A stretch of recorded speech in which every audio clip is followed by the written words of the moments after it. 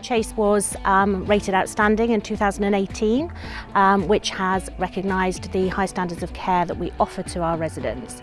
So it's obviously been really important that we've kept our residents as occupied and for their lives to have been as full as possible during this time.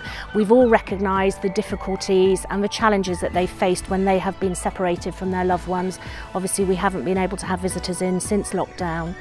So up until now we've done amazingly well using social distancing and following the Public Health England advice, and now we find ourselves at the point where we can take the next step and offer safe visiting for our residents.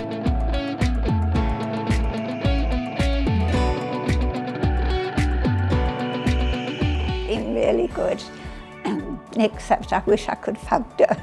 Oh, yes. But no, it's really a big help to be able to talk to her like that. So much I know it's still apart, but much closer.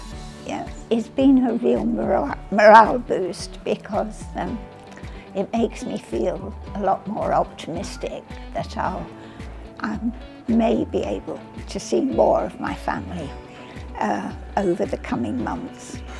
I think the team here under you have made such efforts to keep us safe that it just has to go on until Colten Care and everyone here feels it's safe to open it up further.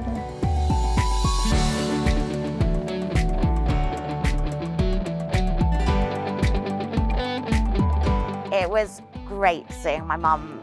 It's been wonderful being able to talk to her on the phone and on the iPad, but there's nothing like actually being able to look into her eyes and know that she's telling you the truth instead of kidding you that she's fine. You always worry in the back of your mind that she's not as good as she says she is, but when you're face to face, that connection's there. You both know when you're kidding yourself, so she can't get away with anything when we see her on the other side of the screen. And I think Colten Care have done an amazing job trying to keep us all informed.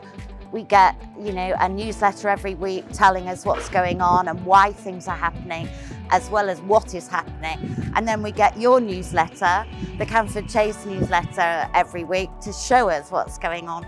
So at least we get a bit of an inside view through your videos and your photos as to what home looks like. So we've still got that connection going on.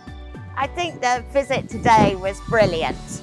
I absolutely get why the screen is there. I think it was wonderful being able to see her so close and yet know that we were both safe. I was safe and she was safe, and neither of us were putting anybody else in the house at risk. So I think I'm really thrilled that I was able to be here, and I'm really happy I saw her. As a team, we're just delighted that we've been able to offer this opportunity for our families and the residents to reconnect and to spend some time together. It has been a long time for the residents, and despite the fact that they've smiled on through and they've been so resilient, nothing beats that actual contact with their family members. Seeing their faces and the smiles and tears to a degree as well has just been absolutely wonderful and very rewarding for the team who have worked so hard to come to this point.